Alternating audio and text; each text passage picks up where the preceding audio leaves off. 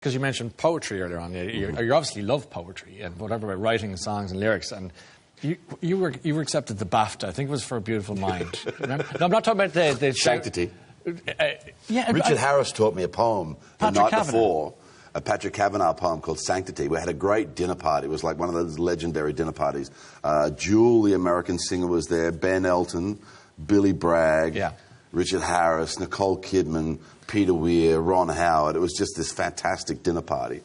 And Harris, as he would do, at one point in time, just slayed the room with this poem. Yeah. And it just got under my skin. Why did it get under your skin, I wonder? What was that? Why did it get under your skin? It just felt really personal in the moment. It's only a 4-line poem. Yeah. Do you remember? To be a poet and not know the trade. To be a lover and repel all women.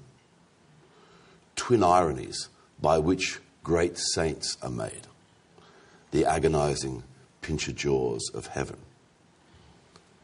And I said that. Beautiful. On stage at the Bafta Awards. Yes. And made myself extremely unpopular. Because then they cut it out, because I was told that Kavanagh's not supposed to be read on the British Broadcasting Commission. Really? All right. So that kind of made me a little pissy, and in the spirit of Richard, because I actually did it because I wanted him to be sitting at home late at night go, you know. Anyway. So they said, blah, don't blah, do blah. it. It's a funny old thing, because that was a gigantic story at the time. Yeah. You know? But it's just meaningless,